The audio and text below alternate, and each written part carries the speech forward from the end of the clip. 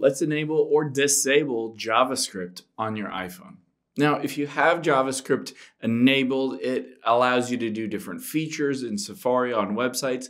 However, it can be clunky and slow, so you might want to disable if you don't necessarily use it. So to do that, let's hop into settings and we'll scroll down until we get to Safari and tap on that. And then again, we will scroll to the very bottom here and we will tap on Advanced at the very bottom. Now here you can see they've hidden the JavaScript. I can either toggle that off if I want to disable JavaScript or turn it on if I'm okay with Safari using JavaScript for certain websites. Now keep in mind, as I said before, JavaScript allows some websites to operate how they normally would or how you expect them to do, but it also slows down some websites and your phone a bit. So it's kind of a trade-off. Hope this helps. Thanks for your time today, and I'll see you on the next one.